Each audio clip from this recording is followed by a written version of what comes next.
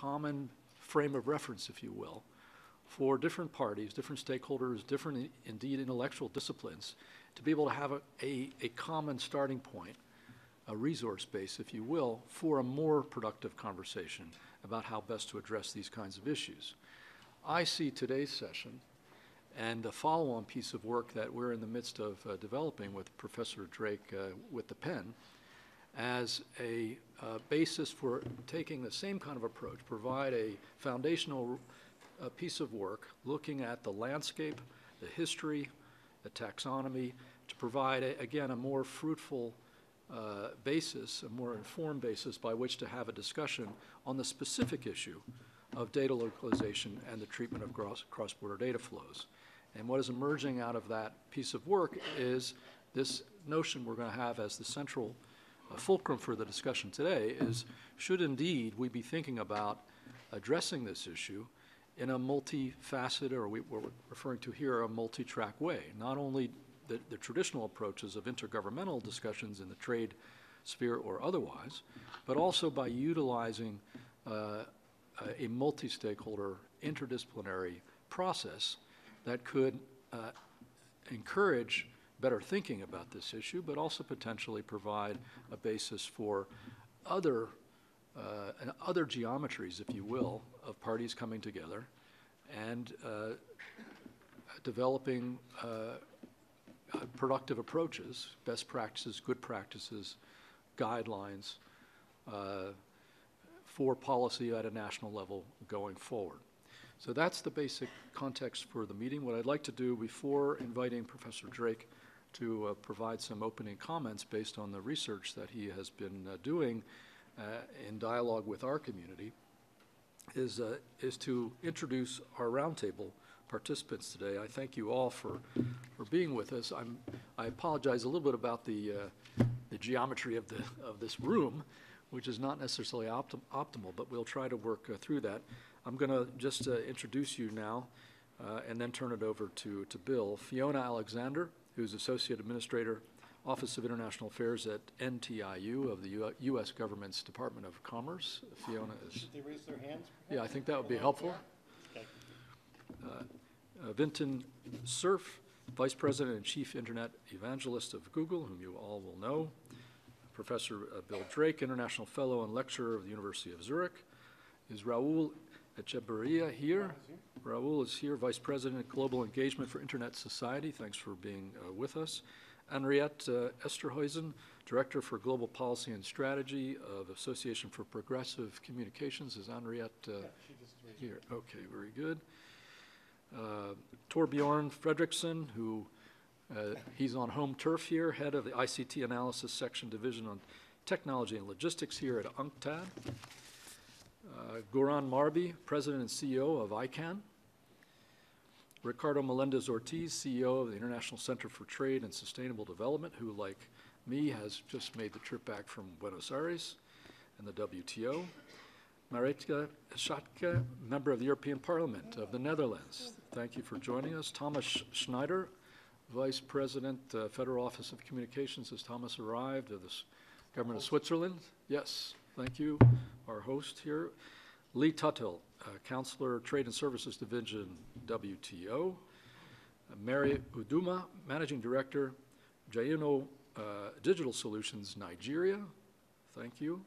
And Hong Zhui, Professor and Director of the Institute for Internet Policy and Law at Normal University, China. So we're going to split the discussion into two basic parts.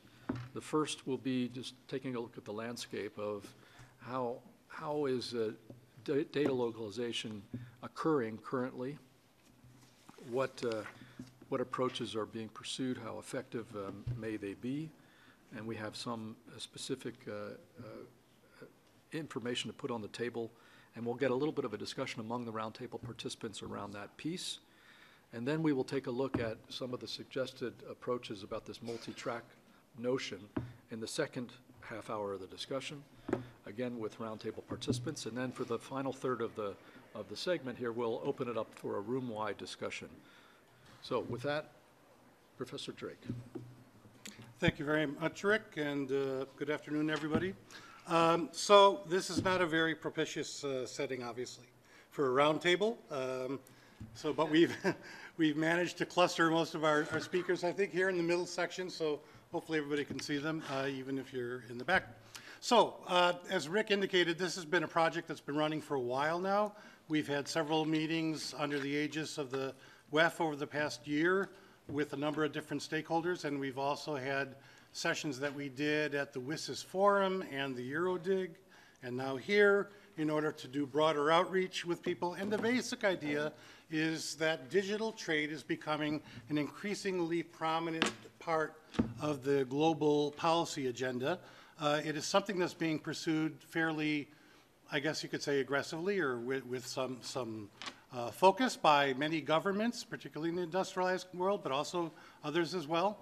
And as that's proceeding, at the same time, we've had an internet governance set of dialogues, and the community around internet governance slowly sort of catching up and going, wow, there's things going on in the trade space, maybe we should be connecting with this, and so on. So what we're really trying to do is sort of bring together these two different worlds.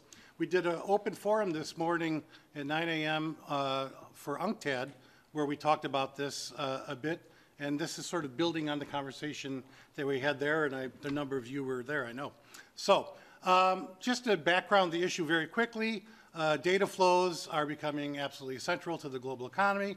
The McKinsey Global Institute did a study pointing out that from 2005 to 2012, data flows accounted for $2.8 trillion of global GDP, and data flows growing faster than trade in goods. Much of the world's data, 90% or so it's estimated, that's out there now has been created in the past couple of years. And data flows are becoming key to the way global value chains work in a variety of economic sectors. It's key to the industrial internet, the Internet of Things, or the Internet of Everything, depending on which company you're talking to. And it's becoming central to growth and wealth creation in a wide variety of contexts. And micro and small, medium-sized enterprises as well are accessing global platforms and markets via the digital environment. Next slide, please. Yet, while that is happening, many governments are increasingly looking to project territorial authority onto the internet and putting new requirements on data. Particularly, many countries have rules that require that data be locally stored or resident. It may be broadly gauged or maybe more narrowly gauged, but that's a reasonably common proposition in a number of economic sectors and sometimes on a macro basis. There are other countries, though, that have gone beyond that are requiring that data be processed by entities located within their national jurisdiction, and sometimes, indeed, that it be processed by national suppliers, often in conformity with unique national standards, which are not the global standards. In some cases, these policies also include restrictions on the cross-border movement of certain categories of data or the prior consent of such transmissions, or indeed sometimes outright bans. There have also been countries that have contemplated reorganizing their network architecture, their, quote, segment of the internet, as the Russian government likes to say, to ensure that data is routed locally within their space as much as possible. Next slide, please. So we've seen a lot of variations of these kind of policies, as I say. I don't want to go through all the details of this, but clearly for national security and law enforcement, there have been a lot of regulations, financial, health information, and more generally personal information of various sorts. Sometimes, as I say, it's a cross-sectoral type of approach, and sometimes it's a matter of pre-digital policies that required that data be resident. I mean, many countries require, for example, that companies keep their books on their premises to be checked, et cetera. The motivations for these policies vary. Sometimes it's absolutely defensible things like ensuring accountability and prudential requirements, ensuring law enforcement access, but sometimes it also goes to broader, and privacy, but sometimes it also goes to broader types of approaches where governments are seeking to surveil their data environment in their country, or have, quote, cyber sovereignty and a techno-industrial policy, et cetera, to advance their interests at the expense of others, the interests of particular providers. The incidence of this, it varies again, but some countries are very prominent examples: China, Russia, Indonesia, Vietnam. There have been proposals in Nigeria and partially enacted as far as I can tell. Turkey, other places as well. Estimates vary though on these things, and there have been various efforts to try to take stock of this. The OECD did a paper that counted 41 countries that had residency requirements. The European Commission counted 21 even just within the EU. So you see the differences there. Next slide. Cross-border data flow, also, sometimes there are barriers to data flow which are not simply a function of data localization requirements. Many countries, of course, with regard to personally identifiable information, are imposing laws and regulations now. Over 100 countries have got rules put in place. And very often these require, and completely legitimate purpose, of course, very often these require an adequacy assessment of the recipient country to make sure that data is protected.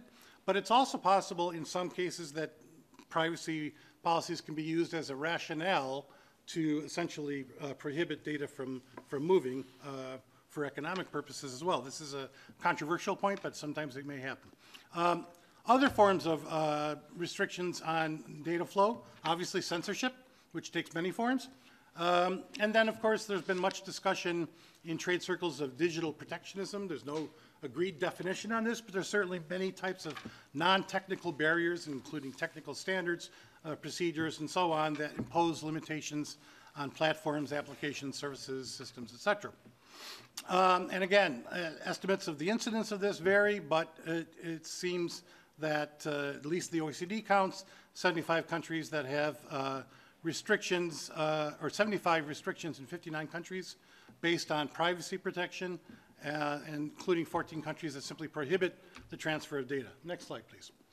And these policies impact broadly everybody, obviously. They impact multinational suppliers and users. They impact national suppliers and users in different economic sectors, small, medium-sized micro enterprises, civil society, the technological and economic trajectory of the country. Studies have been done that show that GDP is reduced in a number of countries by the prevalence of these kinds of policies. One could also raise concerns from the standpoint of norms and values, human rights, and the right of customers to be able to get services from wherever they want, et cetera. And there are concerns about whether or not this fragments the internet to some extent. Next slide. So, in response to this, there have been proposals in the trade environment, and the General Agreement on Trade and Services of the WTO has some language that is relevant, but is broadly cast and has been debated.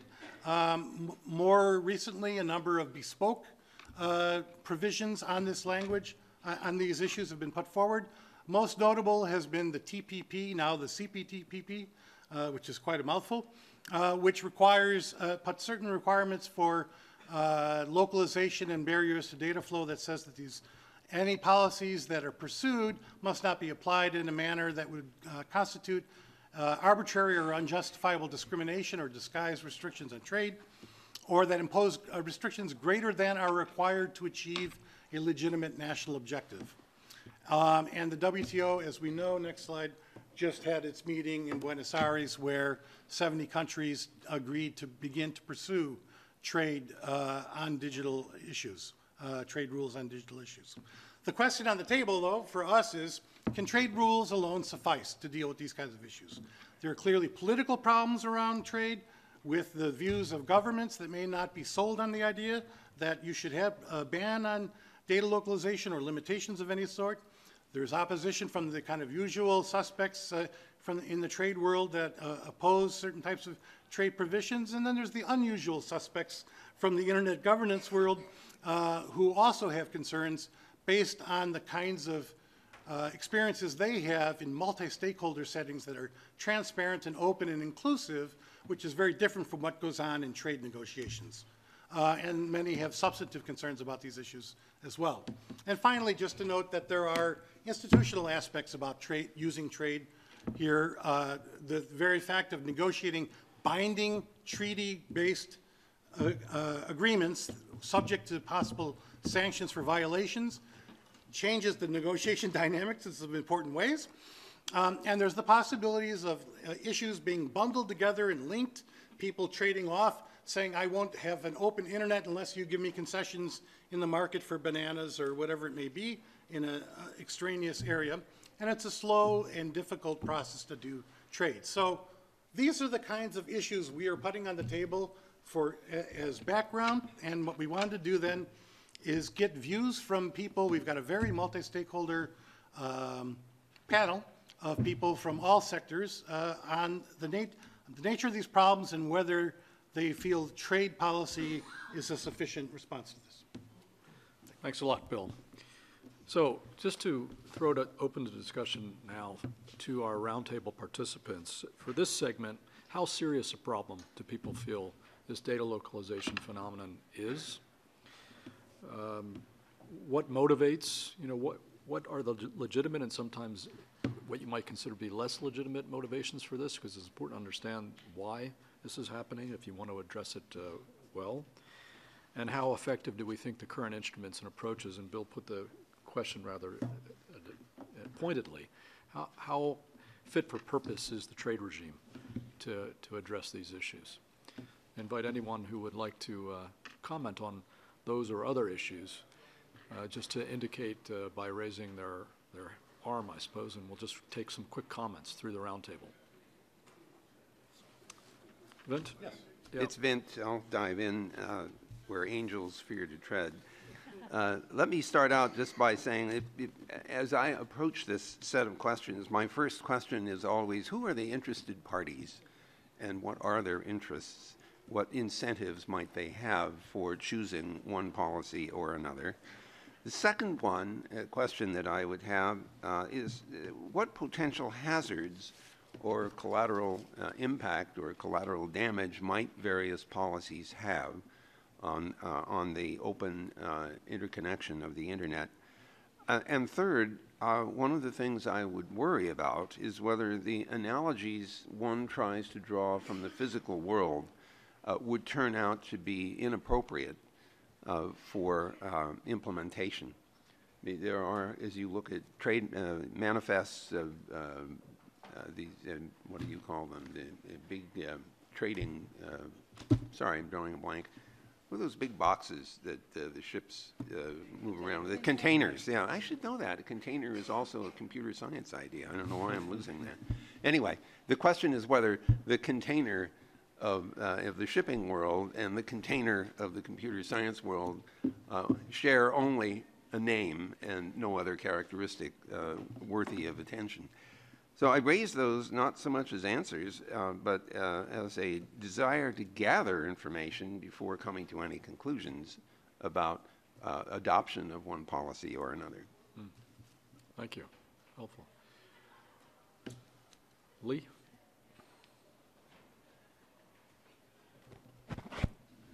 Hi, yeah, I just looking at the sort of effectiveness issues of the questions you posed. And I have 3 quick points. One, that I think an awful lot of rules exist already, and I think it's a myth that we don't have rules already. So the question is, what else might be needed, if anything? And if you, as dispute settlement panels have determined, they see an awful lot of technological neutrality, we don't get at the level of detail in the WTO that national laws get into. So we have less of a problem of trying to, as you mentioned, the analog laws might not work. Second, trade is a tiny part of the overall picture. I don't think we will ever be the whole picture. And we're probably, if some proponents would get what they want, we'd be moving in the direction of an open internet. And what do internet people need to know about the WTO? I think I've spoken at previous IGFs and tried to say that you need to understand for a lot of the very important issues the exceptions provisions of the GATT and the GATS in particular. It talks about privacy and it sets the standards for rules that are made that can, if they need to, even break the WTO. And this is what people in the internet community need to know about trade. What trade people want to know is the solutions that are being proposed, how damaging might they be to trade? And would they overshoot the mark? And thirdly, I think from what I've seen, there's a myth that the ideas being circulated in the trade world are all out there to benefit the big multinationals or the, what is it, GAFAs, it keeps changing. Yeah, depending on who you put in the acronym, it keeps changing. And from the work we do with our member governments, many of them very small and many of them developing, my take on this, and it's a personal take, is the SMEs will benefit an awful lot more by the predictability of having some basic principles for data barriers and trade that involves data than the big companies will, because the cost of data localization, the cost of other data barriers is just much more prohibitive for the small companies in developing countries than it is for the big companies. Thanks. Thank you. Yes, all right. Thank you very much. I think this is a very useful discussion. And if the question concretely is, can trade rules alone suffice? My answer would be no. And I think we need to begin to address, especially for the people who don't live in the trade world, to begin to explain how trade negotiations and agreements generally work or are intended to work. Because I run into a misunderstanding by a lot of people, not least in civil society, that only when there is an agreement, trade is facilitated. But trade is there, with or without rules around it. And I believe that the public interest is better served when there is a frame of rules around that trade, including the increasingly digital trade, which presents us with new challenges and new questions about, you know, jurisdiction, globally operating companies, you know, what is the foundation in the law, etc.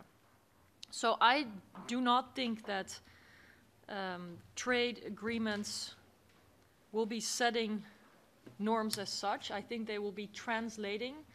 For example, let's take the EU, where I work on the European level as the example. We have data protection, net neutrality, intellectual property principles, to name a few. They're embedded in EU law. But what I do think is useful is to integrate then those standards in trade agreements, from my point of view, with the aim to increase those standards, to make them higher also in developing economies, to make them leading to a level playing field for the SMEs operating in the global trade, let's say from the EU to a third country or from a third country to the EU. So the way in which we should not understand trade rules is in seeking the middle of the road between two sides, so watering down what's a high standard or lifting up what's a low standard, but rather coming to an agreement of what is a shared set of principles and standards. And I also don't think trade rules should be understood as inevitably leading to the lowest common denominator. And if you look at it from that point of view, then I think the question, can trade rules alone suffice? The answer to that is clearly no. But can they play an important role in creating a predictable, standard-setting, level playing field? My answer would be yes. Thank you. Raul?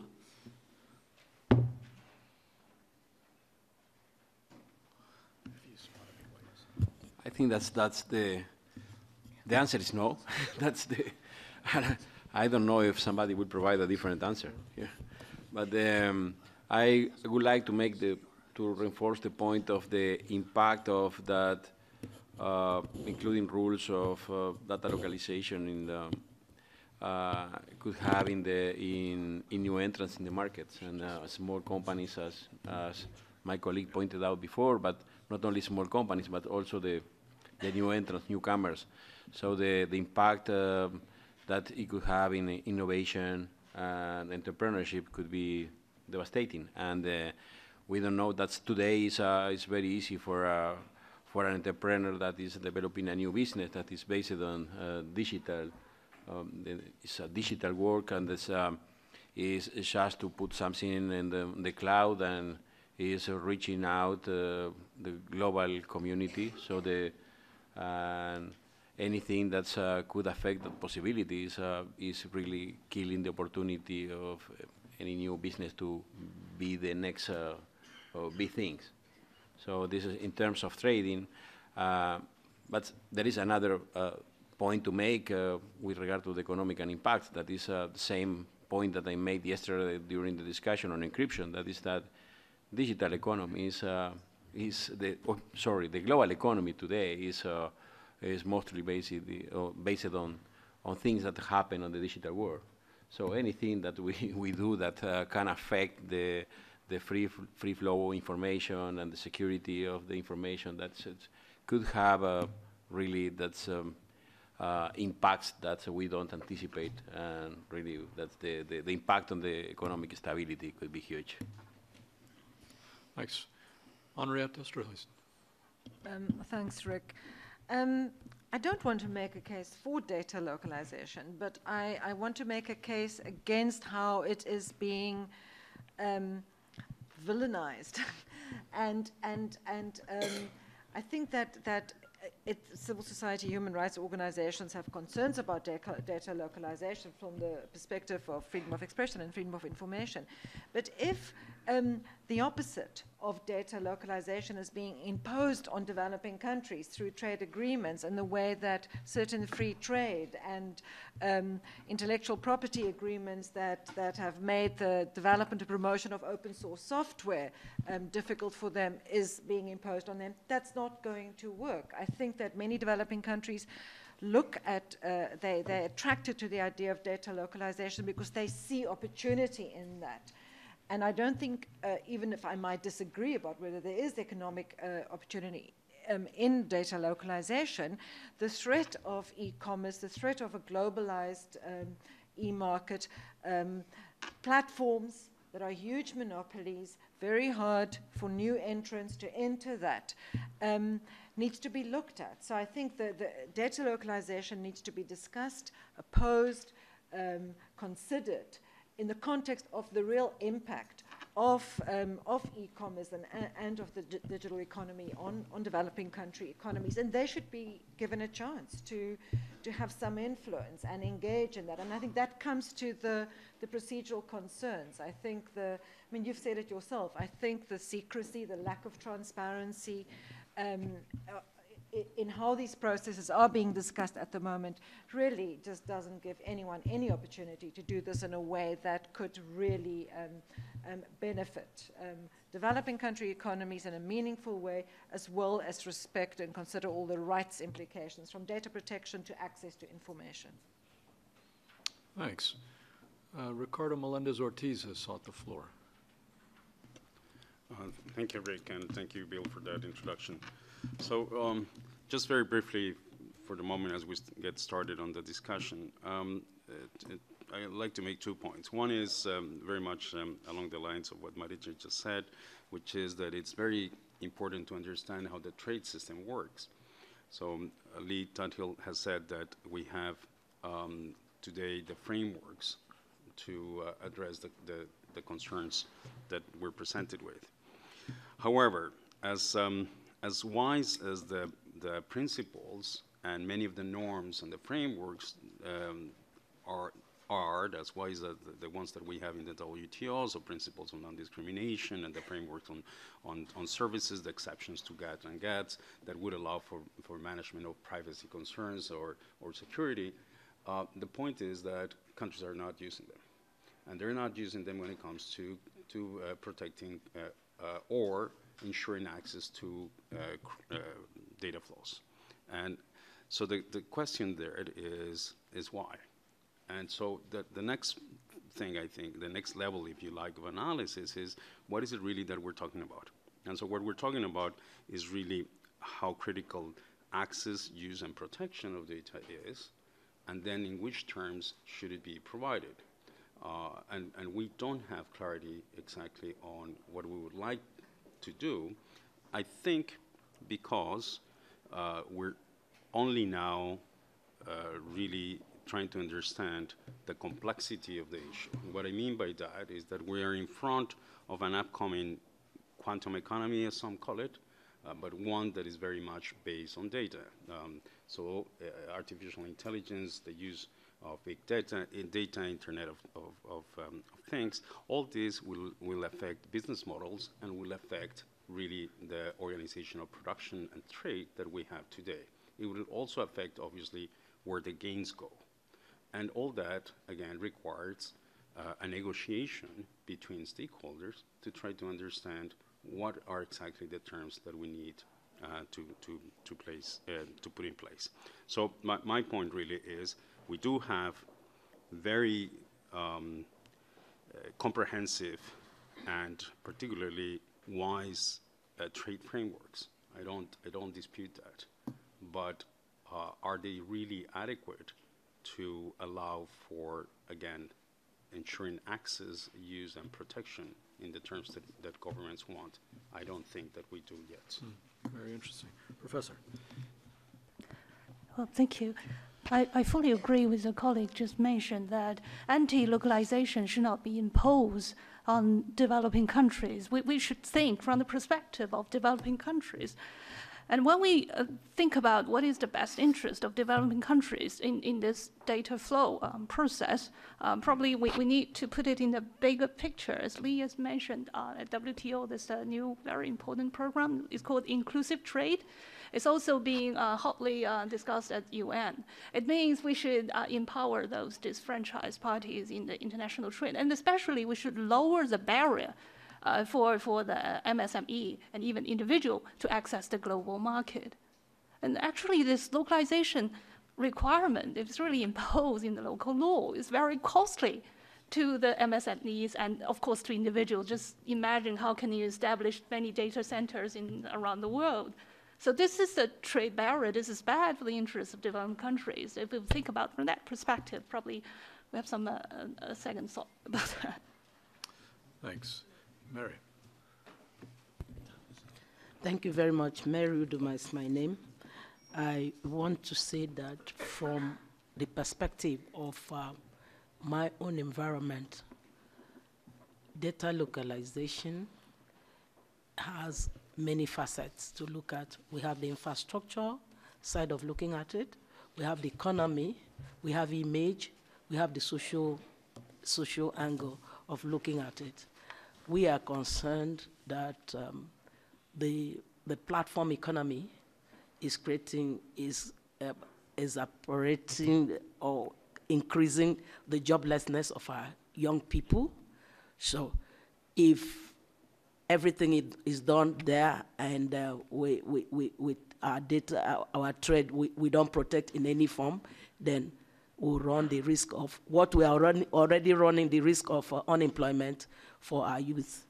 That's for the economy. We have also the issue of security. For instance, as we speak, data from my country is being profiled sometimes. If you want to pay with your credit card when you buy in e-commerce, some of the organizations will say they will not accept a credit card from Nigeria. So what should we do? Will it help or it will not help? Okay. We talk of, we don't have data protection law in place. Meanwhile, there's a huge thread in between from the internet. Our young people, our old people order their goods and transactions online. So the barriers are not yet there. We are just thinking now to put in place local content, what we say is local content. Whatever you want to trade with us or you are going to do with us in our country, there should be a local content to it. So why do we say this? Because of what is already happening. First, we have image problem. So data flowing from Nigeria will be profiled. We have infrastructure problem. So to manage the process.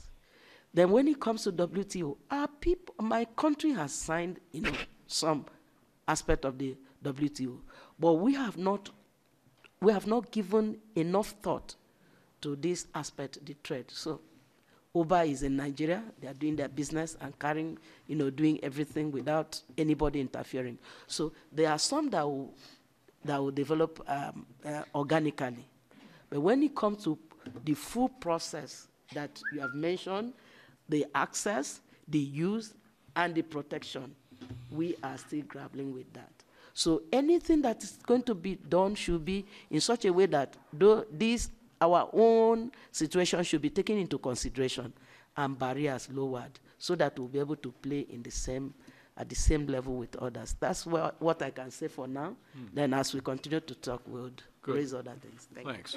What I suggest is we take one more comment on this segment of the conversation from Thomas Schneider, and then invite Professor Drake to present the second part of the basis for our discussion today, and then we'll have another round among our roundtable participants. Mr. Schneider. Thank you, and welcome everybody. I think we need to put digitization and the transformation that it and the disruptions it provokes in the context of another similar or related process which is ongoing for quite some time, which is of course globalization. And I think many people, and this is not just a developing country issue, it's also an issue in all of our European countries, depending on where, on what segment of income and education and so on you are. So many people are afraid of losing control, of losing their economic basis, of losing the world that they grew up in. And of course that causes fears. And politicians are afraid of losing control. Those who are looking for control, at least, are afraid of losing control. And so there's a mix of reasons. Some of them are legitimate, some of them are maybe less legitimate, that people have a tendency, or some people have a tendency, to wanting the old times back, the good old times back, look for old models, i.e., in the case of nation states, go back to national protectionist, nationalist regime. And of course, this discourse is supported by the security issues that we are facing. So that's a new argument to these people. They can say we have to go back to our national systems because the world is not secure, the internet is not secure. We can protect you only if you trust us as government within our borders. And of course, that creates a new dynamic also to this.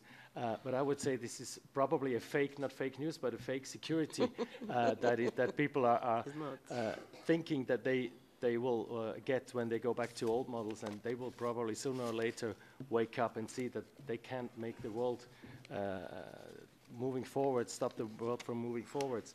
So the question is, I think the underlying question, it's the same everywhere, how to create trust that people move on in a process and don't try to block it or to step out of it. And the easiest way, or the most natural way, is people need to see a perspective. Working class people, entrepreneurs, also politicians, they need to see a perspective to embark on a process and carry it along.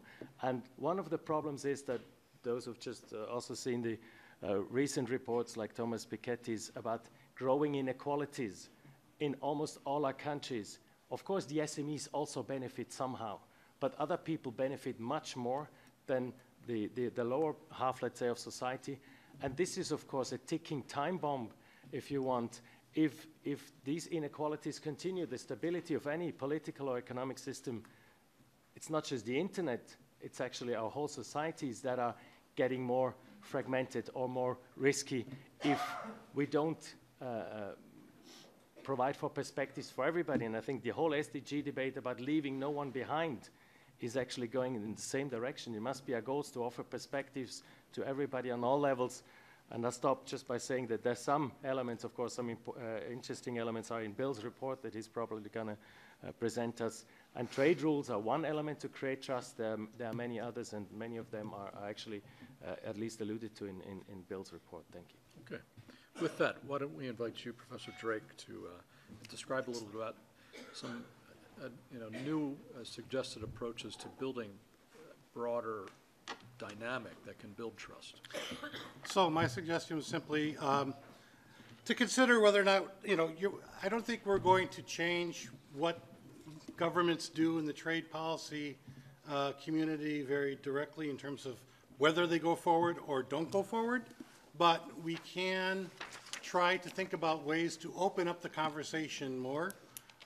And I think that a multi-track approach could be useful in this context to help address concerns that are driving data localization and the barriers to data flow, and identifying what kinds of objectives are legitimate, and trying to figure out, can we identify a basis for mutual understanding and building some consensus around what works and what doesn't work from a developmental and other kind of perspective to try to nudge national policies towards good practices and perhaps feed into the trade community's work in some measure by helping to shape the larger discourse within which trade policy efforts are embedded. So the suggestion here was perhaps to consider a three-track approach with not tracks that are completely disjoint, but rather, you know, on a decentralized basis, different people are going to be doing different things. But if they could be a bit more structured and perhaps interactive between those tracks, we might be able to get some cross-pollination of ideas, concerns, proposals, and so on. Next slide, please. So the suggestion put forward in the little paper that will come out next month is, first of all, to be guided by certain principles. The net mondial principles, I think, as applicable, but beyond that, as a first principle for me, put the internet first.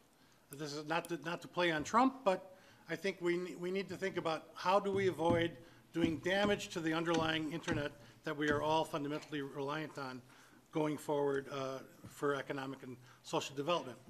But some other kinds of principles as well might be useful, such as focusing more on the jurisdiction over and access to data rather than where exactly it's located. Can we try to ensure that countries have access to the data that when they need it? Emphasizing the diversity of stakeholders that are impacted by restrictions, because this cuts across all sectors of society when you inhibit, restrict, retard the development of data flow and so on, et cetera. Engaging the concerns that drive restrictive policies and drawing from the full menu of global governance models, because there's lots of different ways of structuring cooperation, pursuing cooperation. Next slide. So the suggestion was we could do like three tracks. One track that would involve non-binding intergovernmental processes, such as the work that's already being done in the G7 and G20, but it's been quite at a very high level of generality, trying to institutionalize the agenda within the different governmental ministries and other processes in NGOs, private sector, so on, orchestrating some coordination between the intergovernmental and the multi-stakeholder spheres, promoting trans-governmental regulatory cooperation among, say, data protection people, consumer protection people, and so on. Importantly, establishing monitoring and reporting mechanisms to enhance the sense of obligation and conformity with legally non-binding mechanisms. If we report on departures from shared standards and everybody is aware of what's being done, this can encourage greater conformity with whatever agreement there may be, and launch capacity development efforts. Next slide. Multi-stakeholder level, we could also do more, I think, to facilitate the development of a global community of expertise and practice that is interdisciplinary, that can bring together the different parties that have interests and expertise here, and perhaps establish some sort of multi-stakeholder expert grouping that could be a focal point for contact with intergovernmental processes, do its own outputs. There have been various task forces and commissions and so on other topics, and it's possible that this could be useful here, creating parallel mechanisms through things like the IGF for broader public engagement and so on, and conducting expert analysis and dialogue on questions of exceptions and what is necessary or more restrictive than necessary. Next, and finally, the digital trade policy processes themselves. You know, I think it would be useful to clarify the applicability of existing disciplines and related national commitments. Lee has pointed out that the GATS framework already is quite applicable to many of these issues. Carefully consider what issues really need to be done through trade mechanisms versus other mechanisms. Clarify the relationship between privacy and data protection and international trade disciplines, because the fear that trade disciplines will somehow come to trump, sorry to use that term, but privacy is something that's been driving a lot of opposition to digital trade work. And I think some comfort could be perhaps established there. Craft digital trade norms in a more transparent and open manner. I think that, you know, the process by which we devise the fundamental rules of the game in the trade process could be opened up a bit. And encourage participation of stakeholders in national trade consultations, And ultimately, I think, from my standpoint, this is a personal view, if there is going to be digital trade agreements, they should be standalone. I would argue they should be standalone rather than intermingled with all kinds of other trade issues, because, again, this business of having trade, having the openness of the internet traded off for concessions in unrelated markets or mixed up with crazy things like, you know, ideas that companies should be able to sue governments for their profit margin, et cetera. This, I think, makes it very difficult to get agreement around measures that could help to preserve a more open internet. So I stop there. Okay, thanks very much. What I'd like to do is invite the roundtable participants to comment on this. These are some ideas. They're in ferment, and they're being tested with our community, but it's really a good chance to test it with you. And then we'll take a segment of our time here and open it up to the room as well as online as well. I think first, Torbjorn, did you still want to come in here, or would you like to? Yes, go ahead, and then I'll come to you. Torbjorn first. Thank you very much. So I'll start with the bridge over from the previous then too. I mean, the first is to note that I think there is not a 0-1 situation here anyway. Every country has some kind of, if they have restrictions at all or regulations at all, there are some kind of rules or laws requiring that some data need to be kept or at least kept in copy in the country for certain areas, even if it's just for certain sectors. The other thing is that precisely because it attaches upon so many different stakeholders, from business to private citizens, human rights issues, national security, privacy, law enforcement, etc., it really points to the need to have a more multi-stakeholder approach to looking at what are the best optimal solutions for protecting data and also regulating, if at all, the flows of data across borders. And the problem we tend to face all the time is that we are a world of silos. So we have, during the IGF, a tremendous presence of internet expertise in various areas. Last week we had the WTO minister with a tremendous amount of trade policy expertise, and seldom they meet, these two worlds.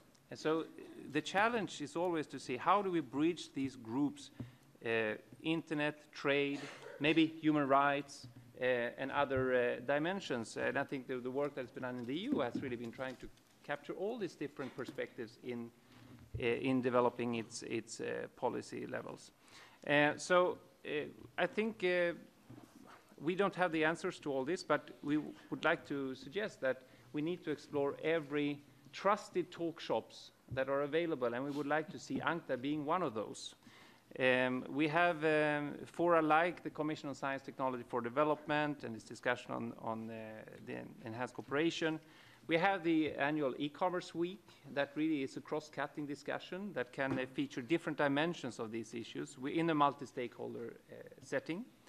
We have now several intergovernmental expert groups that deal with e-commerce and digital economy, that deal with consumer protection, that deal with competition policies and laws, which all have a bearing on these topics and the implications of the data flows.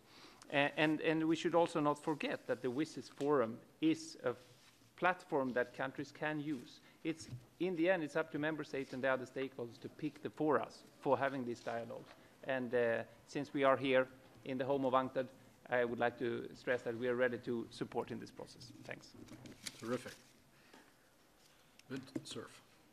So I want to take Bill's number one point, which is make sure we don't destroy the internet in the process of trying to introduce some of these ideas. Let me just remind you of one of the most important features of the internet protocol, that core layer. The packets are uninterpreted as they pass through the network, as they cross over the borders, and it's very important that we keep it that way, because the interpretation of the meaning of the packets is done at the edges of the net, nowhere else. And changing that could rapidly destroy the way in which the internet works, certainly its speed and responsiveness.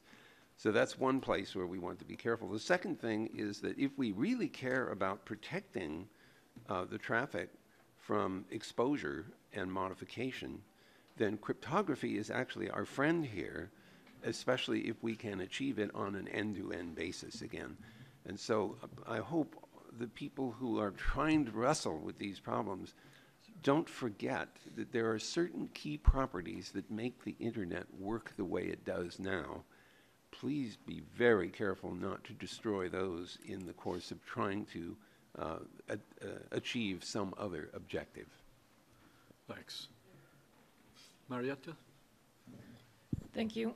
That really allows me to build on a few points that were already made. I mean, the way I always look at a rules-based approach is precisely to avoid a destruction of the internet.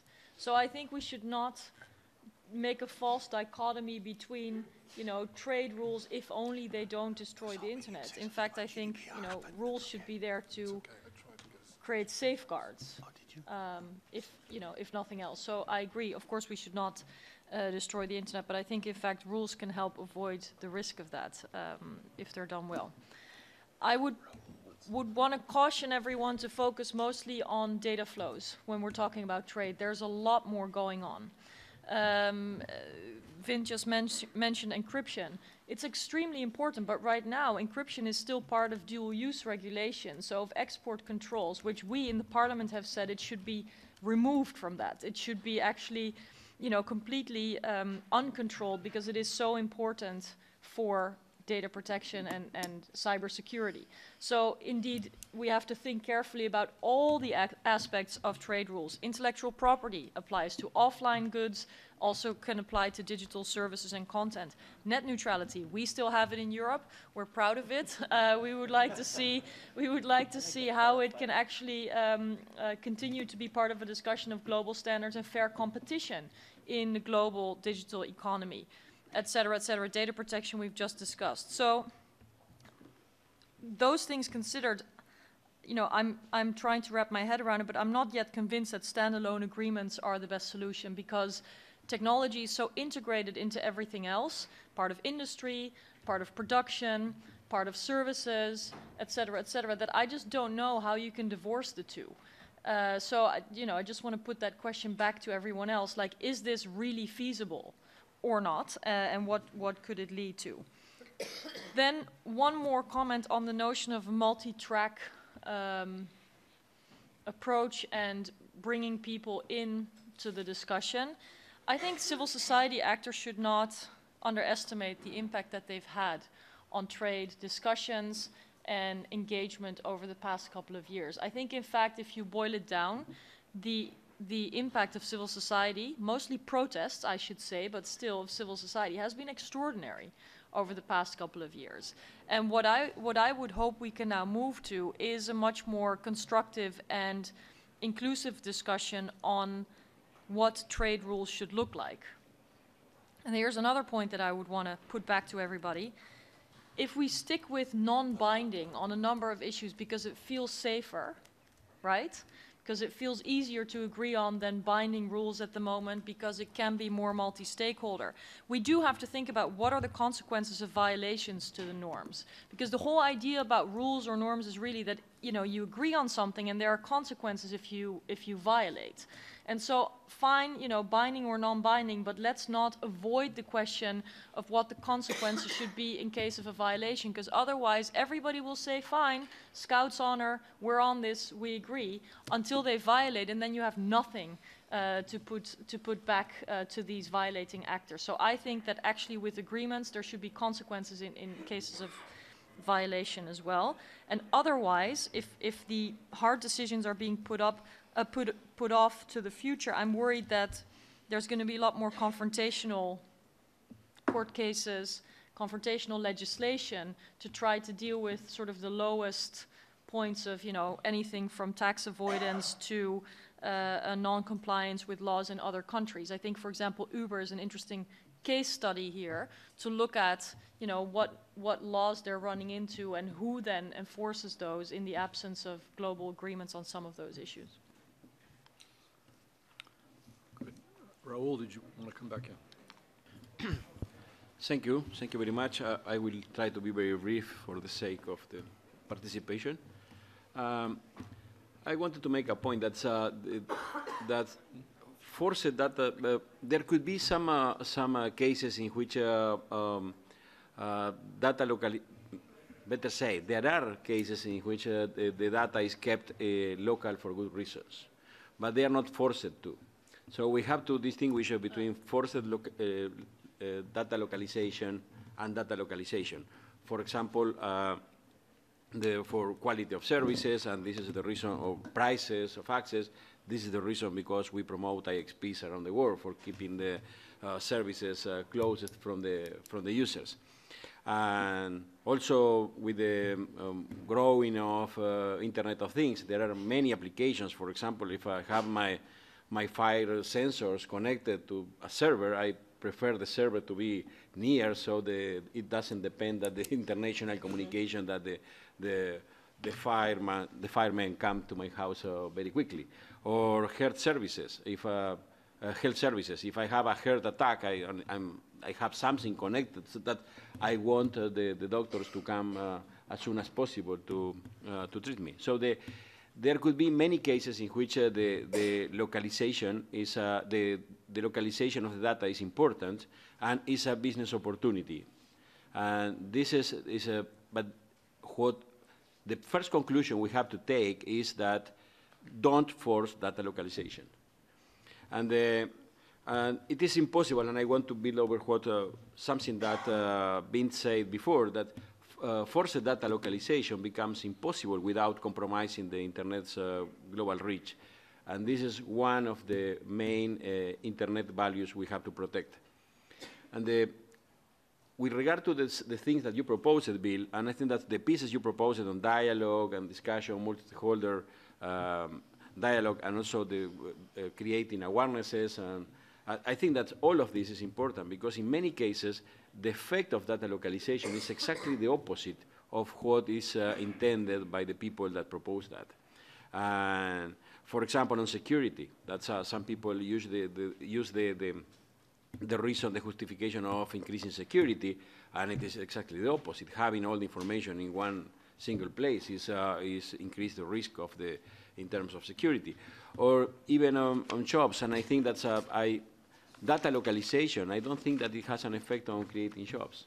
And in fact, it has the opposite effect because it reduces the opportunities of the people to interact to participate in the digital economy.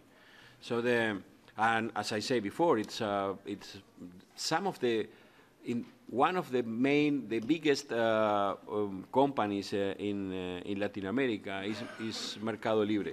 It's a eBay-like market, and this has started. They reached all the region. They reached out all the region. They work with all the regional community.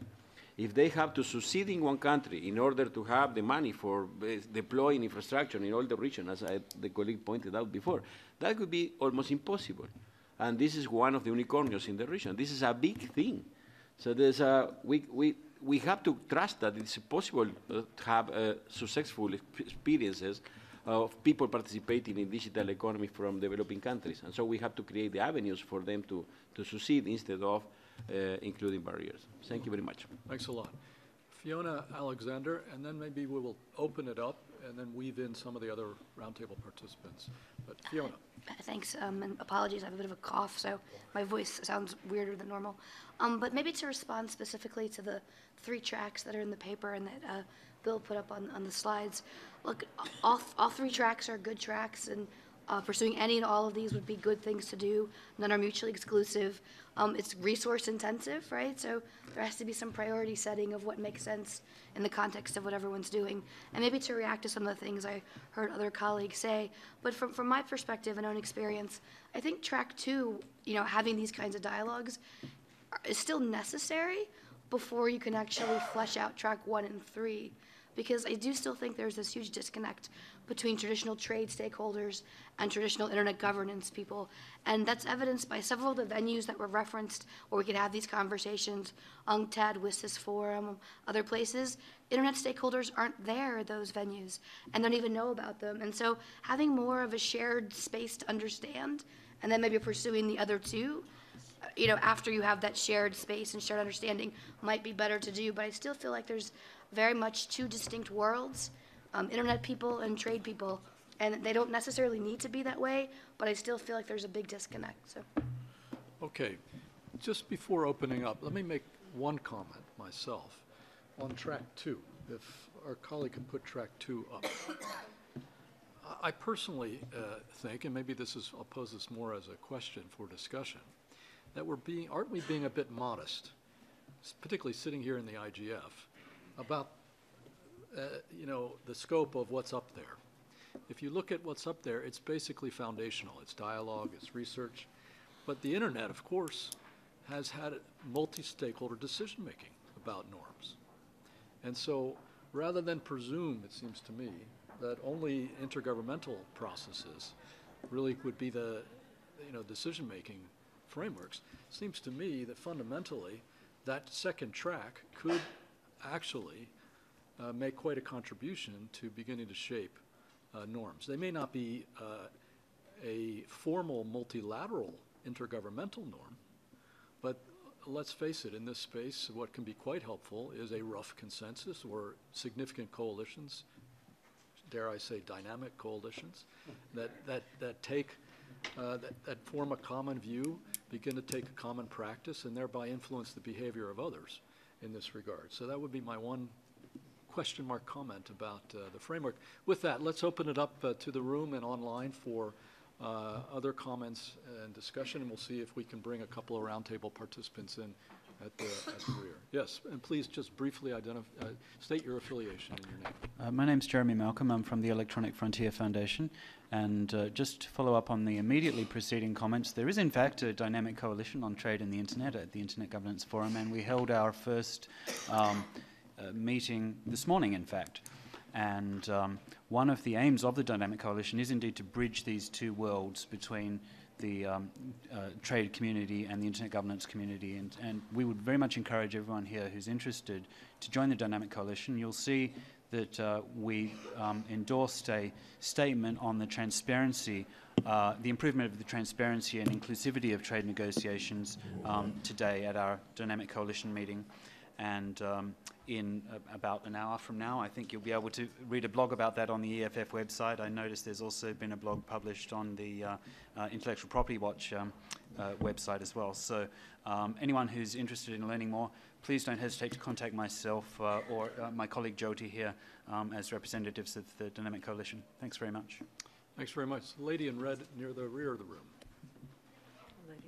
Thank you very much. I'm Sanya from Third World Network, and I'm actually a trade lawyer, and I wanted to comment on the WTO's privacy exception, which has been mentioned, because it's part of the general exceptions at the WTO, which a 2015 study found was so difficult to use that governments have only succeeded once out of 44 attempts, and the privacy part is even harder to use because it has a phrase that experts have found is self-cancelling. You can only use it for laws that are consistent with the WTO rules, such as any new rules on cross-border data flows. So even the EU thought that this WTO privacy exception is a problem. We see in the Trade and Services Agreement, DG Justice, responsible for privacy, insisted on a better exception, not just copying the WTO one into TISA, so that held up the negotiations.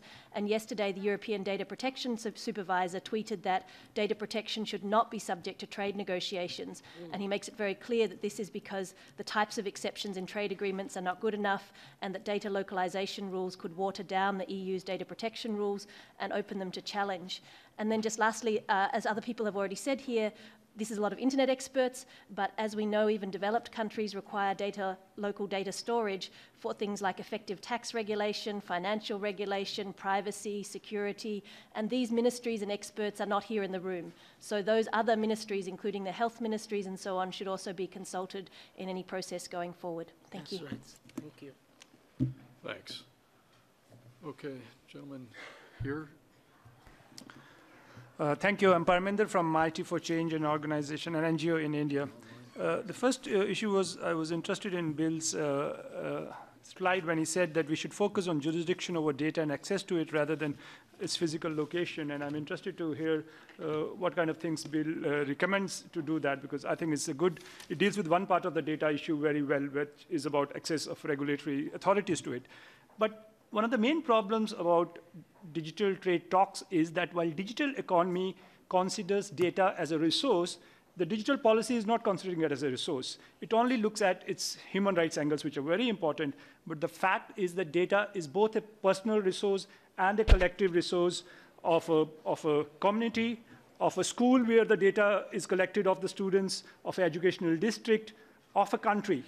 And as a collective resource, when Rawls says that there should not be forced localization, that's just people trying to keep their data resources to themselves. And you should read African positions at WTO, which has talked about data being a collective resource. And that's why they are interested in having data ownership talks and not only free flow of data talks. Now, why do we talk about free flow of data, but not free and equal access to data for everyone? Because that doesn't match the way digital economy looks at it. So these are the important questions, and the developing countries are not dumb that they don't understand it, but they have a framework to bring to the table which is not being accepted. So data ownership, free and open access to data is as important as free flow of data. And if we are talking all these issues, then real inclusion takes place, and then we can actually discuss these issues. But these frameworks which are dominant do not include these issues, and that's the problem of the people who don't want to discuss these issues at global levels. Thank you. Yeah. Okay. Professor Huang, would like to come in? Oh, well, just very quick comments on the multi-stakeholder model. I've heard that last week at WTO ministerial meeting in Argentina, there's a new initiative that's been concluded between WTO, WEF, and EWTP. The third one is the initiative from Alibaba Group. And in the press release, it said this is a public-private dialogue on enabling e-commerce for inclusion and development.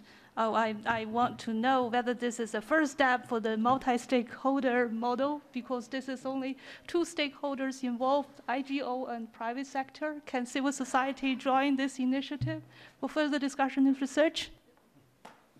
The answer to that is yes. It's intended to be a multi-stakeholder process, multi-company, multi-stakeholder, international process looking at the enabling environment, standards, practices, and indeed national policies that would be beneficial for the scaling of e-commerce.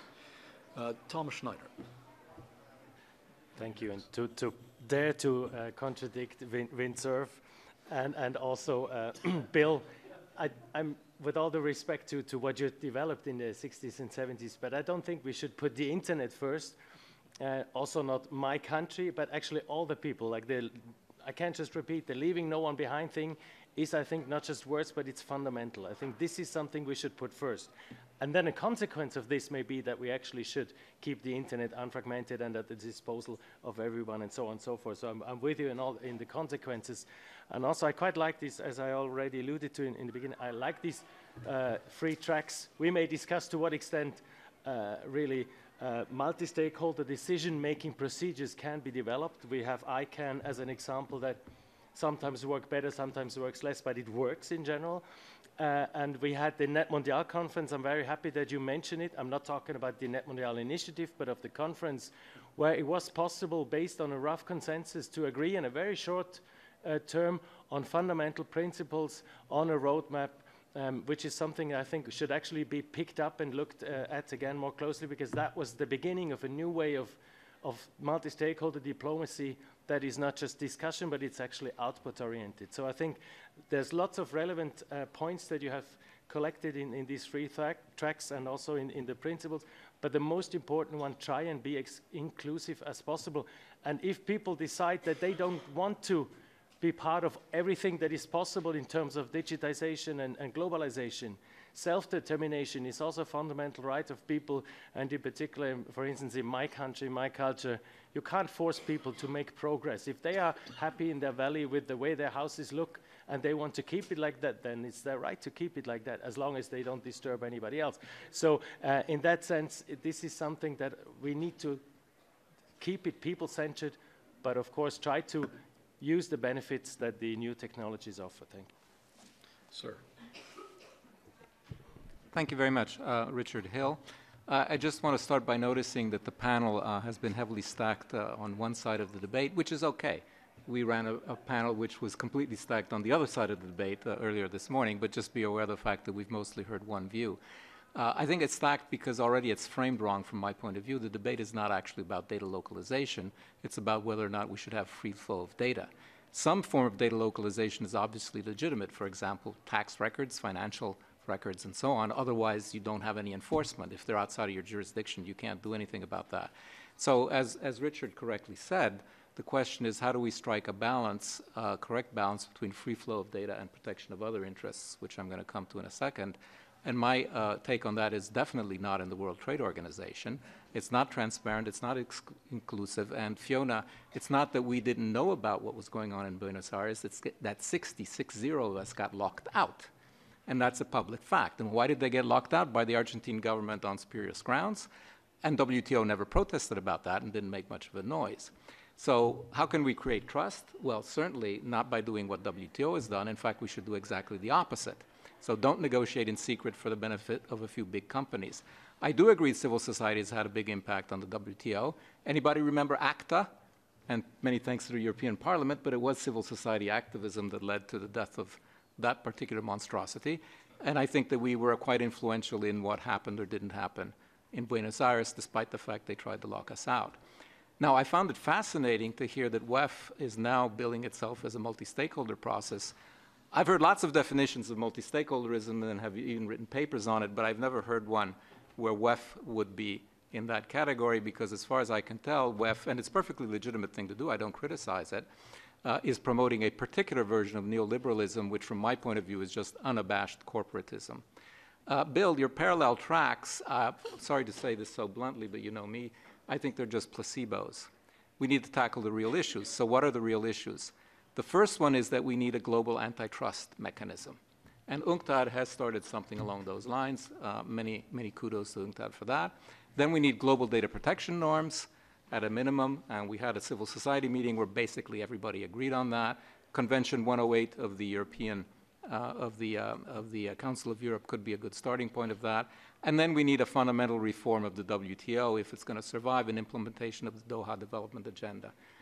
Because WTO is so completely broken, it's incredible, and that's what's leading to phenomena that some of us don't like, or maybe some of us like Brexit and the election of protectionist presidents like Trump, and he's just one of many. There's going to be more and more. Okay. Data localization, sorry, I'm going to finish because it was so unbalanced, please. Data localization may be the only way to protect citizens' rights. We've heard the analogy about oil. Well, you know, if I own oil, why should I give it away for free to everybody else? And why should the country not get royalties on its oil? This is a crazy thing to ask me to do. But it's not just that. It's a human right. My personal data is about me as a person. Who's going to protect that? And you say, well, yeah, but if you localize it in some evil place, then they're going to take advantage of it. Well, guess what? But today, by not getting localized, some also evil companies are stealing my data or using it in ways that I never agreed to. Why am I getting all this advertising that I never asked for? We all know the answer. Because those guys are taking our data and doing it. And I'm sorry, Lee, but small and medium enterprises have not benefited on the whole from the WTO agreements, and they will not. We're going to have the repeat of the same catastrophes we've seen in agriculture, pharma, and manufacturing, which again are leading to dissatisfaction and the election of protectionist people. Somebody said, trade should not set norms. I fully agree, but it does. What about TRIPS? Everybody here know about TRIPS? Another catastrophe. ACTA, we managed to fend off. So it's no longer in WTO about trade. It's about negotiating binding agreements. And I asked people, why do you want to bring spam into WTO? Is spam a trade issue? They said, no, because we like the dispute resolution mechanism so we can impose things. So it's about imposing regulation and a certain type of regulation. WTO was supposed to be a level playing field. The results are just the opposite. It's favored big companies. We've had increasing inequality. Guess where it's coming from? Globalization, yes. And totally incorrect norms negotiated in WTO. If you ask MMSCs what they want, they don't want what's being proposed in the WTO. They want other things. They want common platforms. They want reduction in certain bureaucratic things. And that's been well documented in UNCTAD study. Again, UNCTAD is doing the right work. UNCTAD is the only logical body in which to discuss these issues, and in particular development issues. Nothing else makes any sense. Thank you. All right, thank you. Rock and roll. Yes. Thank you very much. My name is Mary Udoma. I want to ask a fundamental question. can data be really localized in the face of the internet, the online, the openness of the internet, the online, the non-jurisdictional issues of the one internet that we are not going to be broken? Can data be really locally, can it be localized? Why I ask this question is that if we pass a law and say localize your data in our country, people will still do e-commerce. They will still buy from Amazon. They should buy from Alibaba. And Uber will continue to operate in our country, and there are others that are coming up that way. So I am a bit, I'm happy with this. And also I want to support what Fiona has said. There's a disconnect, as far as I'm concerned, at the local level, at the national level. But at the global level, you might be doing something. But we need to bring it down to the national level so that those gaps will be bridged between the techies of the internet and those developing IoTs and all the rest of them, and the business people, the trade. There must be a handshake. And this is the starting point, as I said, and I think I believe this, and I also want to encourage that we take this home to our nations or our countries, to be able, our capitals, so that we'll be able to talk to those in trade, as well as those of us that know about the online businesses. We should be able, there should be some meeting point. Then build capacity between the two. Thank you. Ricardo Melendez-Ortiz. Thank you. So I think that maybe the conversation has gone to too many places, but I wanted to respond to Bill's proposal. That's one thing. But just before that, one of the issues I think that is coming up is the legitimate question of why negotiate frameworks and rules under trade. So is it trade agreements really what you need, the vehicle that you need for governance of cross-border data flows?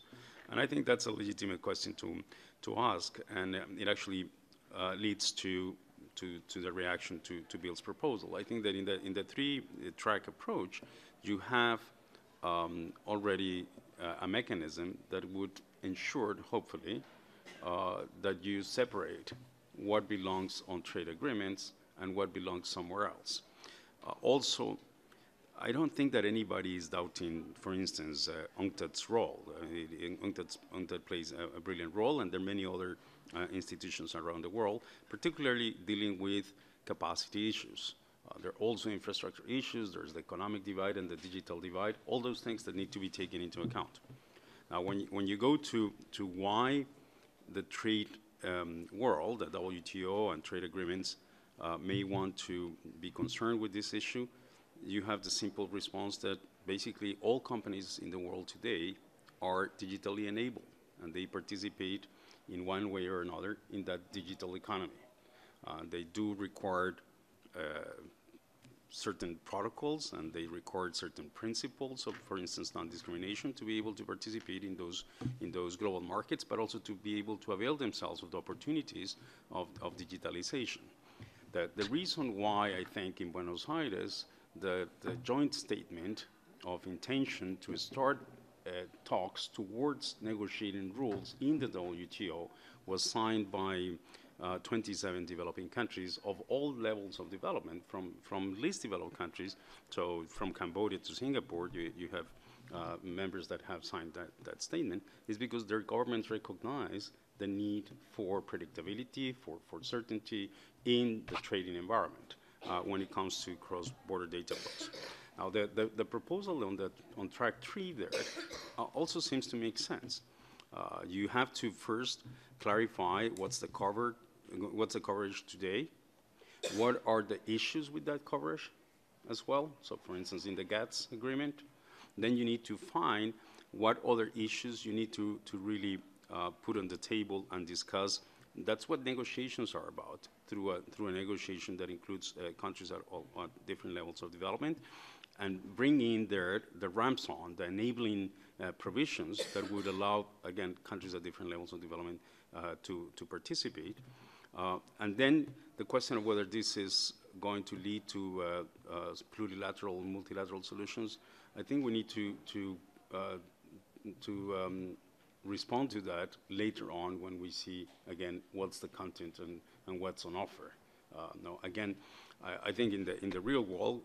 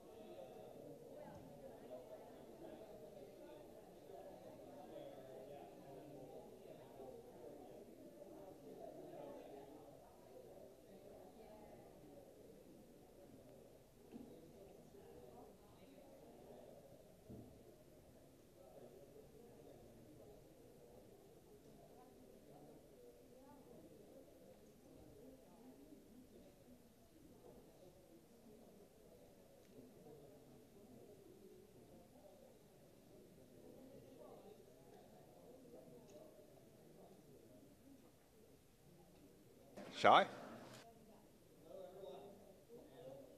Let me just make sure the mic is on. It is on. Thank you, everyone, for joining us. I know we're late in the day today, but that won't curb your enthusiasm here or my enthusiasm to call on you at random times just to pull you into the discussion. Tell you a little bit about what we're going to do today for this panel and how we'd all like to run it. First of all, just to make sure you're on the right airplane, this is Realizing SDGs Through Policies Enabling Digital Trade. And this is a theme of this workshop, and it's interspersed throughout the entirety of conversations this week. And what we want to do today is touch on a number of discrete components of that large issue. And we have a terrific panel here, a large panel here. And we're going to go through, and everyone's going to introduce themselves. And then just to give you a sense of how this is going to flow, we're all going to be try to be fairly quick in interventions. And we have a few different areas, kind of ambitious agenda of what we want to get through. Between each section, I am going to pause and give a chance for any questions or comments, observations that have arisen in your minds during the discussion that you want to bring into this. We're also going to check, of course, remotely. Hopefully for the remote participants, that will be something easy enough to do. So keep yourselves ready to jump in. With that, let's just go down the row with introductions. And Esther, would you like to begin?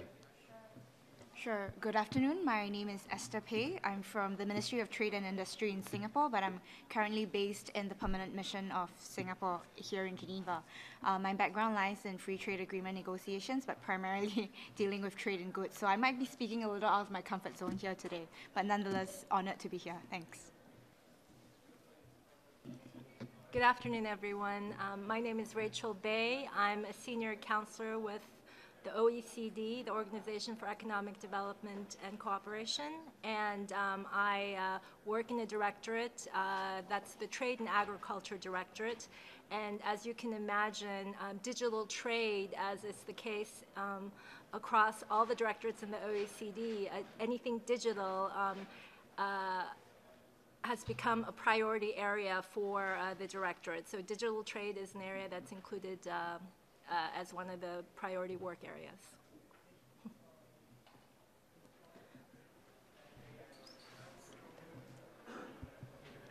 Hello, I'm Karen McCabe. I'm with the IEEE, which is the Institute of Electrical and Electronics Engineers, where I'm a senior director of our technology policy and international affairs. And hopefully today I am bringing some perspective from the standards development into discussion and how we look at standards, trade agreements, and regulation.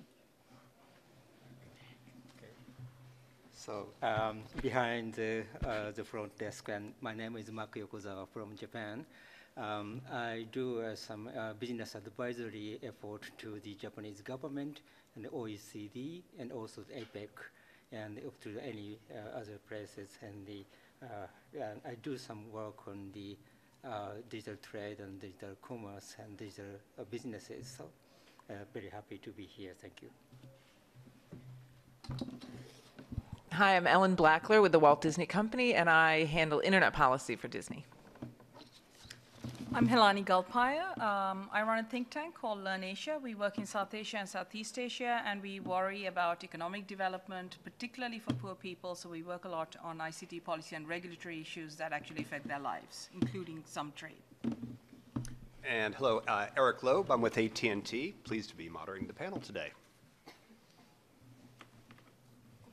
Good afternoon. My name is Audrey Plunk. I'm with Intel Corporation. I'm the Senior Director of Government and Public Policy. Thank you.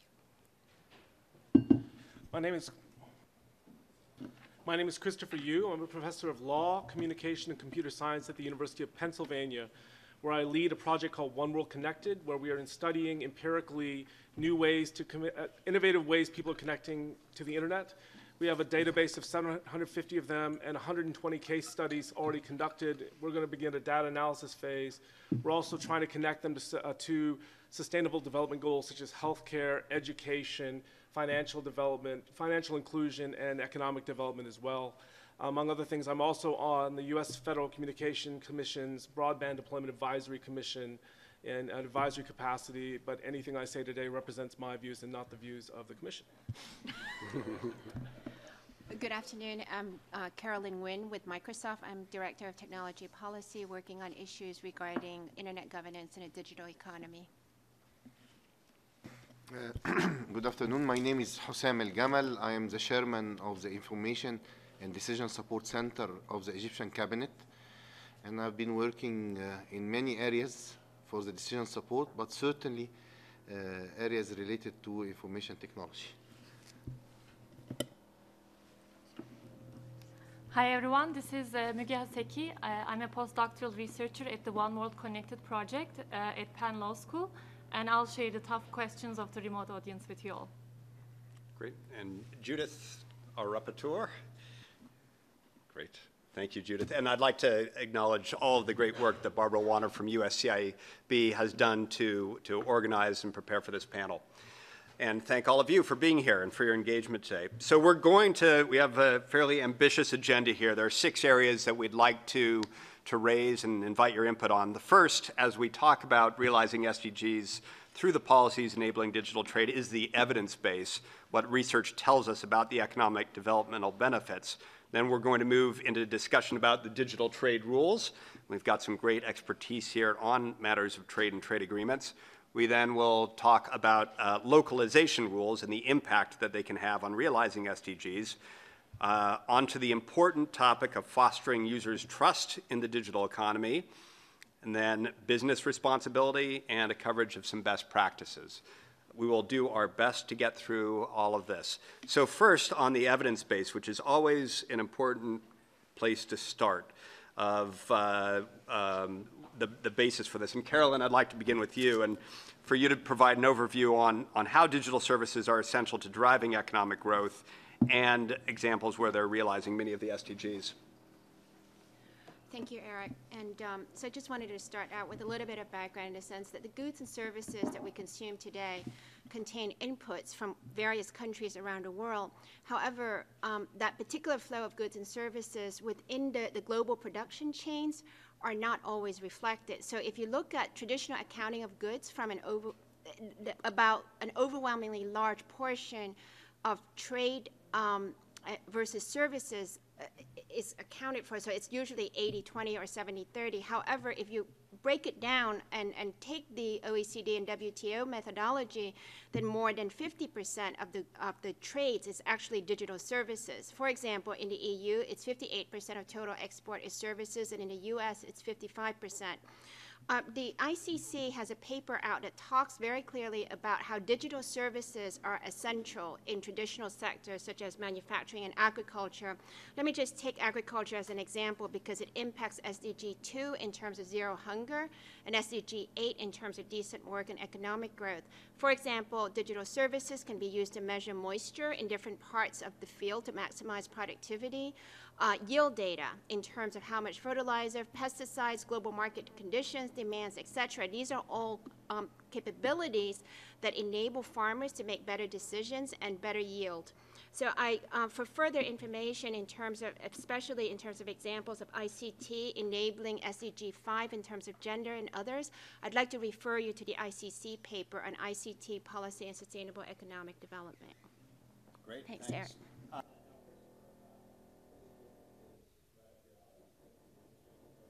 Underway, so if you could just talk about some more elements of the empirical connection between the investments and SDGs. Sure. The most often cited number, as you see in the World Bank reports and a number of surveys, is that 10% growth in internet connectivity or broadband connectivity can contribute about 1.4% to GDP. And unfortunately, those numbers are done at a very broad national level, and it's hard to know very much what to make of it.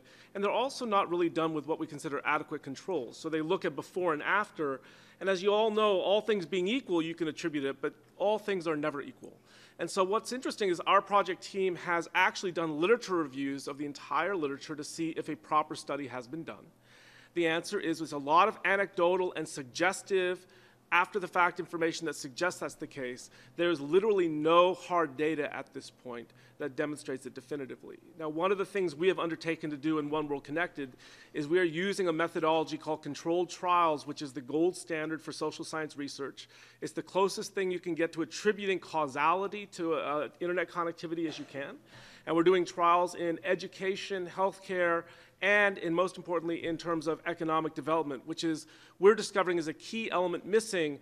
The hard evidence to mobilize this outside of communication ministers into health ministers, agriculture ministers, education ministers, and importantly, finance ministers and prime ministers, is not to describe the abstract benefits of internet connectivity, but to provide hard evidence that, in fact, this will advance goals and to give them some sense of the magnitude of the effect. Because when you see a prime minister, they face a decision where they have many problems and a limited number of resources. They have to have a keen sense of exactly what they're going to get for the investment. And so what we're finding is there is a gap in the literature, and we're doing what we can to push that forward. But there is a lot of anecdotal evidence that it does suggest and promote all the SDGs.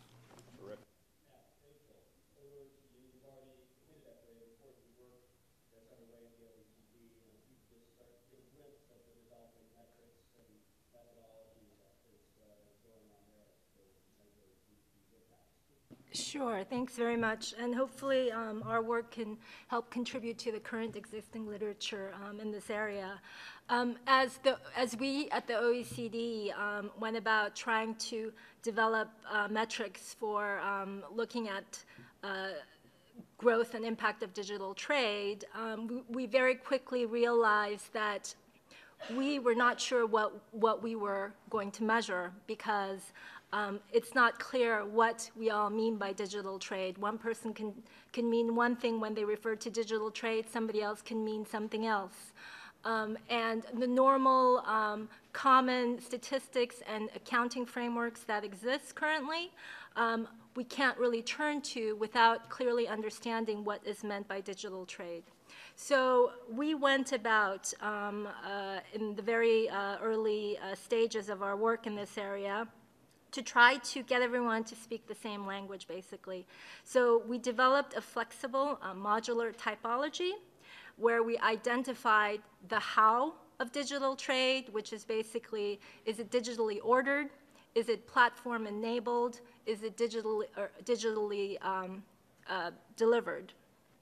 And also the what. What are we talking about? Are we talking about goods? Are we talking about services? Are we talking about information? And then the who. Who are the actors involved? Is it business? Is it consumer? Is it government? All of this, of course, is underpinned by data across borders. And so we looked at different examples of businesses out there currently. For instance, we looked at the Uber model, where there's a driver and consumer in the same country. There's a platform that operates across borders. And so the question is Uber a matching service, or is it a transport service? And Facebook, another example, it's a free social networking site. So it's a free service, and so basically there is no monetary footprint there. But it gets its revenue through advertisement. So there is a footprint of advertising revenues, which is collected by GDP statistics, but the data underlying the advertising revenue is not captured. And so where there's no economic activity, where there's no monetary footprint, it's difficult to capture those types of things. So what we are in the process of doing is developing this framework for measurement. We're still refining this framework so that we can be in a position to capture statistics and also come to a point where we can get to a point where we can decide or determine which part of international trade is actually digital trade. So basically, our work is in progress. Great. Thanks, Rachel. So Helani, I've found the work that Learn Asia does is very interesting, all of the kind of deep dive empirical work. And I'd like to take this from some of the broad-based approaches and look at a specific area. So talk about some of the work that you've done on labor markets and the impact of digital trade on that and some examples. So the formal digital trade in the way of IT-enabled services and software development is reasonably well documented for Asia. Contribution to GDP, anything from 7 to 11% in most South Asian countries, huge employment generator, and so on. And this is an employment generation for skilled workers with bachelor's, master's, and at times PhD degrees. There's a whole set of digital labor and digital economic activity that doesn't show up in these statistics, and that's what we particularly looked at, so let me talk a little bit about that. This is sort of classic mode 4 digital trade where the buyer and seller don't meet. Their work is mediated by a platform. It could be micro work where you're ad clicking for 1 cent, or Amazon Mechanical Turk, clicking and tagging images, all the way up to $300 to $700 of software development work, which is no longer a gig, but it's sort of called a project in this language. And everything in between, $5 to $10 for designing logos, writing content for websites, and so on. And I'll quickly touch on sort of the very tangible benefits we've seen through national surveys in India, Bangladesh, in Myanmar, and also deep ethnographic studies, including like talking to 300 of these workers in India, about 70 of them in Myanmar, around same numbers in Sri Lanka, and so on. One is that this kind of work is sometimes the only work for a lot of people in these markets, because there's the concept of part-time employment does not exist with the big companies. So plenty of people who either do not feel intimidated for various reasons, like transgender people, or women who need to manage a newborn child or are caring for somebody, are benefiting because they are able to sit at home and do some work. Classic examples are translations in Myanmar, which is a market that has just opened up. Huge need for translators, $150 to $300 a day of income or by page of sitting and translating documents from English to the Myanmar language. Second, it's a huge benefit in terms of solving an underemployment problem. So people who already have work, who are not earning as much as they can or are not working as many hours as they can. And this is the classic online freelancer.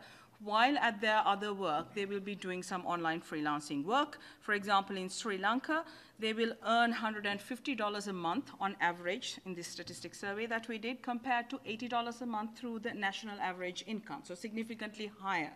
And this is not a very highly skilled bachelor's degree in computer science. These are people who've taken 3 to 6 months of coursework in Corel Draw, graphic design kind of thing. Lastly, these kind of platform-enabled digital work, this is a classic solution to very sticky or underdeveloped labor markets. So in Myanmar, where it's a low-trust environment, the companies don't want to end up with long-term contracts for workers, and the workers don't think they will actually get paid if they go to these classic sort of the big platforms like Upwork or Freelancer. So these local solutions that come up actually create trust. So ChetSat is a newly incubated platform. The average job value is $300 to $600, so quite significant. And what they do is they post the jobs from the employers. The employers have to pay the money into an escrow account, and when the job is done, the platform actually takes the responsibility for paying. So that's how they mediate trust. So they actually solve the friction in the labor market that exists. There's a whole set of challenges which have to do with international harmonization. There's a challenge of actually how big this market is and incidence, but we'll talk about that later. Okay, great. All right. Before I go to the next person, just fair warning, opportunity for audience intervention coming up soon. And I might just call on you.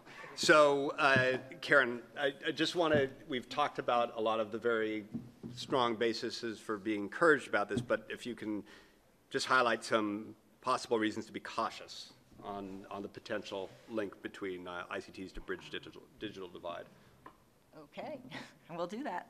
I think it's hard to argue that ICTs would not help advance and help us realize the SDGs, to say the least on that. We've had many discussions around that, especially at the Internet Governance Forum.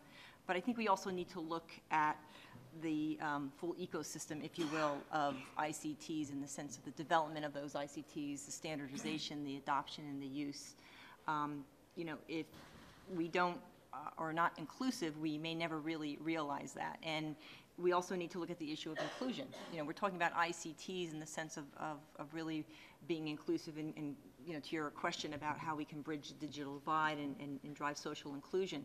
But if people don't have access to the ICTs, and it's not done in a way that's addressing cultural or contextual challenges, then, you know, we do need to be cautious about that. But not cautious in the sense that we won't be able to accomplish it, but making sure that we're working in a broader ecosystem.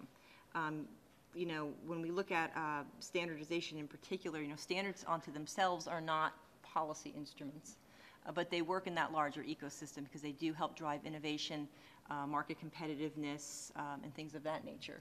So when we look at cautious of how to bridge this digital divide, I think we also need to look at not only from ICTs as a technology, but again, as I mentioned, how it's developed, how it's deployed, adopted, and used in an equitable way. Great, thanks. So on the discussion of the evidence base, first let me check, is there any question from remote participants?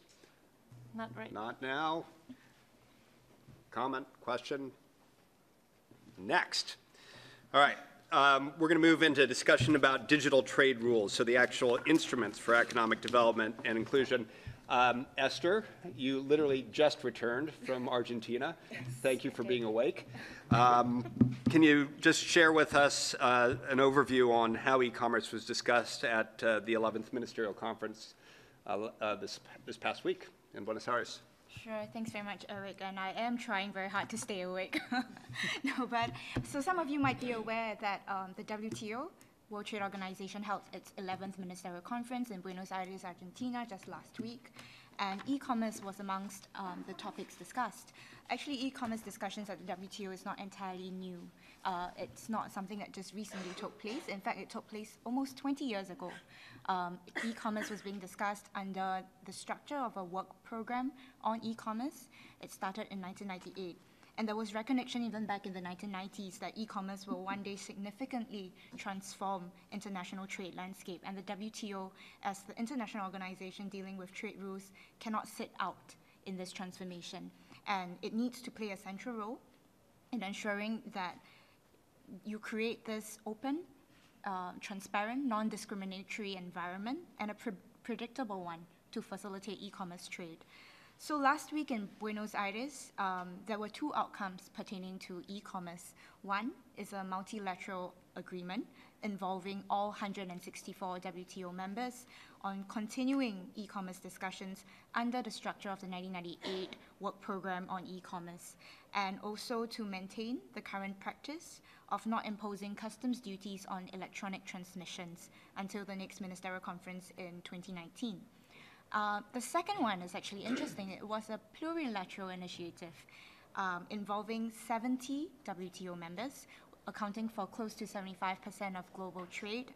And this plurilateral initiative really is to initiate exploratory work toward future WTO negotiations on trade-related aspects of e-commerce.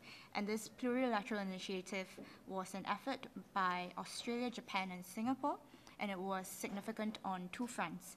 First of all, it is aimed at quickening the pace of e-commerce discussions at the WTO amongst a smaller group of members who are willing to do so, with a view towards future e-commerce negotiations. And secondly, and more importantly, I think if you were to look at the participants of this plurilateral initiative, the participants span across geographies and it spans across development status, and the bulk of them are actually developing countries, including Singapore. We also see a lot of LDCs participating in this plurilateral, including Cambodia, Laos, Myanmar, and as well as developed countries. So this really demonstrates that e-commerce and digital trade really represents and presents opportunities for countries at all stages of development and definitely contributing to UN SDGs. Thanks. Great, thanks for that review, Esther. So Mac has just discussed the traditional concepts of digital trade. They're bilateral, they're multilateral, they're plurilateral. You have some ideas in terms of a multi-stakeholder model for modernizing digital trade, and I'd like for you to share those. Okay. Thank you, Eric. Well, I have some experience involved in the G20, G7, and OECD and APEC negotiations, the discussions, not the negotiations. So, and I just feel that there is some battle between the two major concepts. One is free and open. The other is secure and trustable. So all the things regarding the digital trade is just looking for some balancing point between this. Or just in other words, is that a balancing point or the prioritization issues? So this is a big difference. So for the people who want to be very free is just requesting the WTO or the negotiation process to be as much as open free. And the other one is those countries who has a reason to say something about that is they have to secure their people, or they have to secure their local development or SMEs. And so this is the fighting issues. So I would urge all of them to just say about the free and open first. It's good to think about that. So all the industry representatives may want this. Why? Because to be secure and trustable, we need to open and transparent. So without any good data we have talked about the evidence-based. Unless we don't have the evidence for the good reason, for the good status of the industry or trade status, we can't be secure or trustable. So that is one thing I have to talk. And Eric has mentioned the multi-stakeholder model. And yes, of course, and WTO wants to be multi-stakeholder, and IGF is multi-stakeholder. But the big issue here as a business and industry is just, in a simple word, where is our customers, in this IGF? Okay, so the consumer associations or the business users as our clients.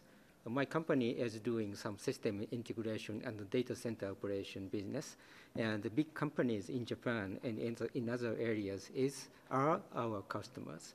So where is our customers in IGF? It's very difficult to find our customers.